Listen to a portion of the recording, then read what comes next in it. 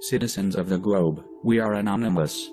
During the past months, we have been watching the world gone in complete misery, with the revelations of the NSA by the whistleblower Edward Snowden, to WikiLeaks revealing the darkest chapter of the Trans-Pacific Partnership Agreement, or TPPA for short, to the unjustified sentence of the cyber activist Jeremy Hammond. In the aftermath of it, it's been clear, since 2009 and before, that the United States government has declared a war on free press, on journalists, whistleblowers, activists, and people like yourselves.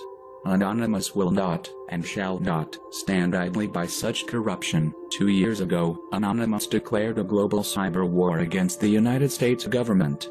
All the conflicts this world has always linked back to the US government. Coincidence?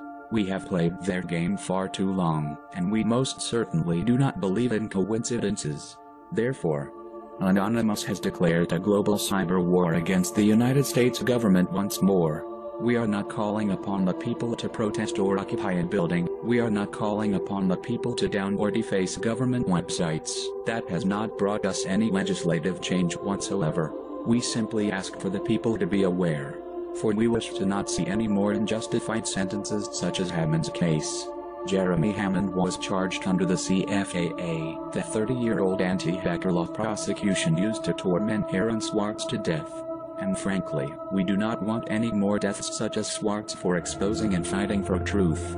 Operation NSA, engaged. Operation TPP, engaged. Operation Last Resort, engaged. We are anonymous. We are legion. We never forgive. We never forget. To the United States government, expect us.